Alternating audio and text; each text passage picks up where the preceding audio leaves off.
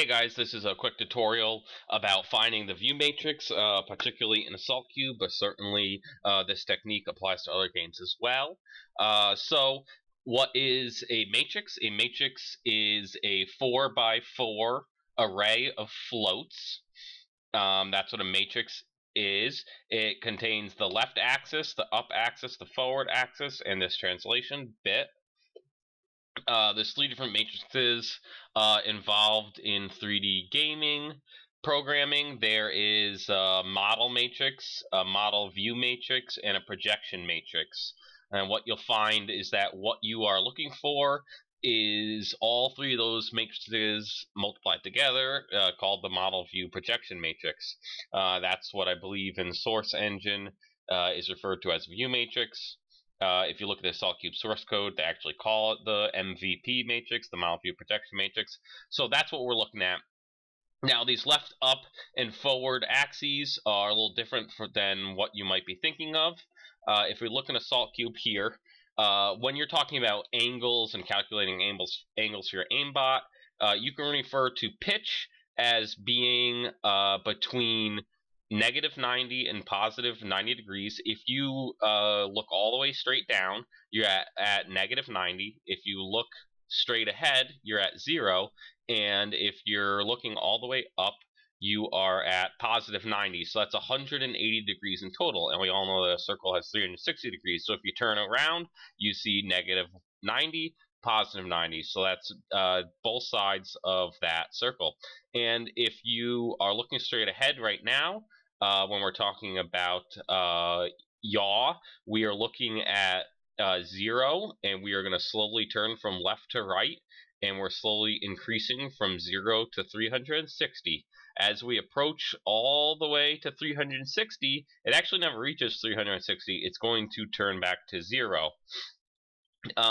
So that's a way of talking about these angles and that representation. But in a model, in a matrix, the way that it's represented is on some of these axes is being between -1 and 1. So when we're talking about pitch again, if we look all the way straight down, that's -1.0 float, and if we look all the way straight up, that's going to be +1.0 as a float. So how do I know this? I know this because people have told me this in the past. I've seen it posted elsewhere on the internet. Also, if you are reversing a game and you already have the matrix using an offset dumper or whatever it may be, load that matrix up in Reclass, load it up in Cheat Engine, whatever you have, and just look at it, experiment with it, try to figure out the different properties of it, which we'll get into in a minute. So, what do we want to do? We want to load up Cheat Engine. We want to look straight up, and we know that straight up is going to be +1.0 as a float. So we need to attach to Assault Cube, and we want to do our first scan. We want it to be a float. We want it to be rounded by default, and remember, we want it to be +1. So what you want to do is add some precision to this, because the values you find are rounded. So we just want to make sure we know it's exactly 1.0f guaranteed, because we're looking all the way straight up. So do the first scan, and we get a lot of results, about 100,000. So now let's go back to Assault Cube. Let's look all the way straight down. And now this is going to be -1.00000, and do the next scan. And then we're just going to do that. Just repeat that, +1, and then you see we have 76 results, which is pretty good. But let's do a -1.000 again. Make sure we're looking all the way straight down, and then next scan again. So now we have 31 results. Let's just keep going. I think we can get it down to just a couple. +1.00, and that's 29, and now -1 point whatever. So now we have 29 addresses. That's pretty good. We have 2 static addresses as well. Let's take a look at those. So if you select the address and press Control B, that's going to pull up the memory viewer, and it's going to look at it on the bottom pane, which is the hexadecimal representation of the memory. Also, you can just click browse this memory region. So now we have just a bunch of hex here, a bunch of crap. We can go to display type and we can set it as float, and now we are seeing all the values as float. Now you see this is where we're at right here. We do see a +1, which is what we're looking at. We have some other values that seem like legit float values. Scroll down, we can see some things are changing here. Now, we're not moving our view in Assault Cube at all, so nothing should be changing. So when you don't move your mouse, nothing should be changing. So these all look good up here, so we will get into that in a second. So now we think we're looking at a matrix here up on the top side of that memory pane in green, and when we move our mouse around, we see that all those things change. We do see some addresses don't change at all, and others do. So another thing we can do is, and that's good, we want them to change. If those addresses weren't changing, that's not our correct matrix. So if we scroll up, we see this is just a bunch of bullshit, a bunch of zeros. It's just padding. We scroll down, we see more zeros, more padding. So it looks like we have matrix here, but what we can see is that remember, matrix is 4 by 4. So we have, we have a row of 4, a second row of 4, 3, 4. So there's the matrix. Well, what's all this other stuff? You know, could that be another matrix? Could this be another matrix? We don't know. Me, with past experience with Assault Cube, I know that there are 3 or 4 matrices in a row there. We know that this has nothing to do with our matrix. This is God knows what. And we scroll down, more padding. So it's just interesting to see what's around those around these variables. So where do we go from here? Because +1, -1, that may not be the first variable in the matrix. You know, one thing to understand is that between opengl and directx, opengl is, I believe it's column major. So the way it works is the first vector is a column, the second vector is a column, the third vector is a column, the fourth vector is a column, and this is a vector with 4 values. But I believe in directx that it's row major, meaning that the left axis is going to be across, the up is going to be across here, and forward across here, and translation on the bottom. Really, it's up to the game developer how they want to do it, but that's generally the convention that's being used. So let's go back to Cheat Engine. Where do we go from here? We kind of have to figure out which one of these things is the actual matrix. So let's open up the dissect data structure. This will aid us in doing this. Let's define a new structure. Now let's delete this one first. Delete structure. Yes. Define new structure. Yes. Call it matrix. Do we want it to fill in? Yes, we do. What size do we want it to be? We want to do 16 floats times 4 bytes each. So that is 64 bytes. And then we will select all of those. We're going to go to change element. We want these all to be floats, and we do not want them to be hex. So there we go. We have a matrix of 16 floats right there. So that's good. Right there. So remember, we can just plug in anything we want here. Now, so 0x501 AA4 is going to be, that's at 0, so we got to add 4 to it and offset it here. So does this look like our matrix? Possibly. Another good tool. So what you can do is grab each one of these addresses that you think is the beginning and plug it in here and check it. Does it make sense?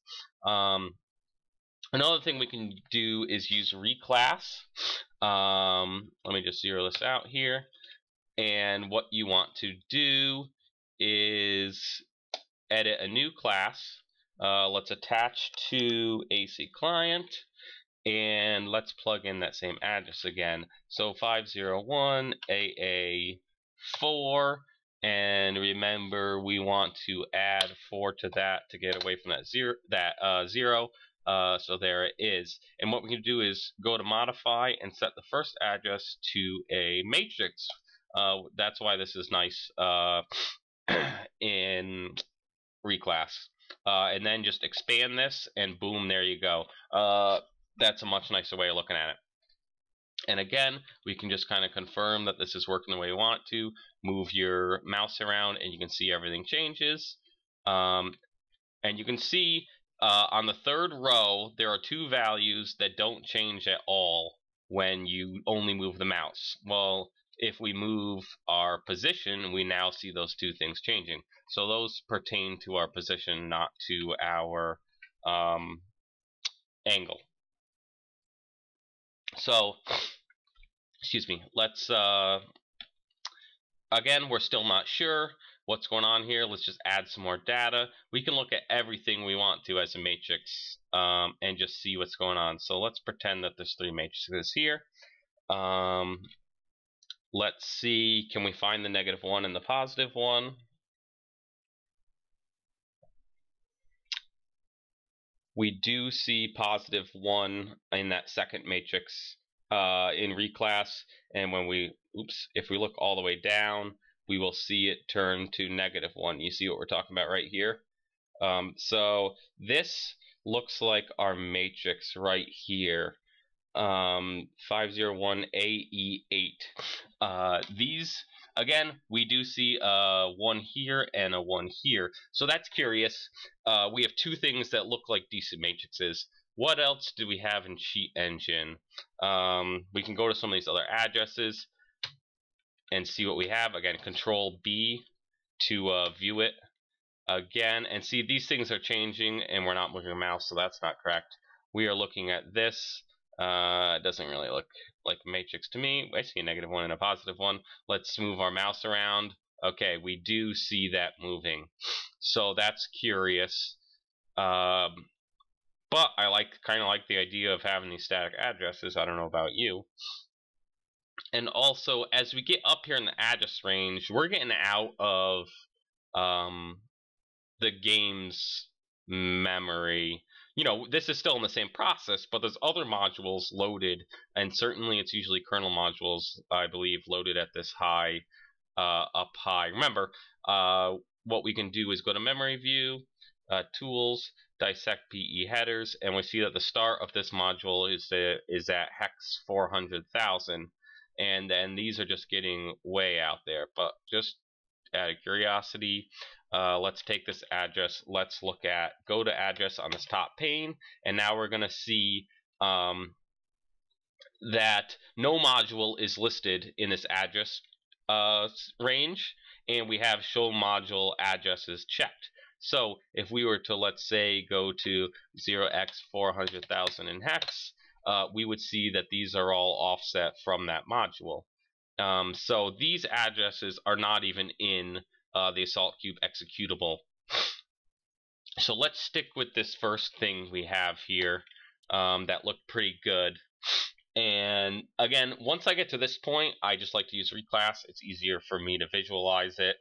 It does appear we have three matrices. This one is 501AE8. That, I'm thinking that's our good one. Let's take a look just to give you an idea of what this looks like in the source code.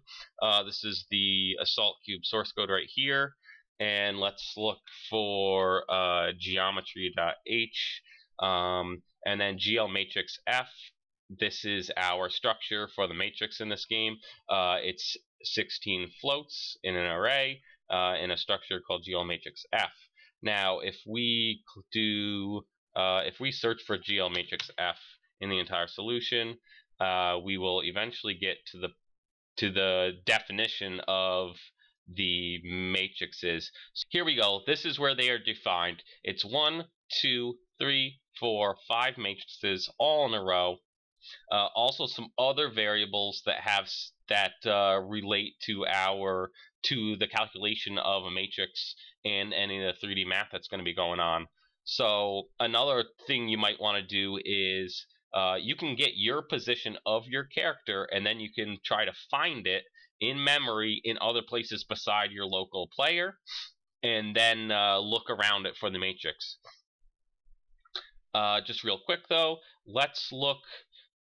We have one matrix, we have two matrices, we have three matrix, and it did say that there are 1, 2, 3, 4, 5 matrices in a row. Let's just go back to Cheat Engine here, back to this one, browse this memory region. We had, oops, let me just,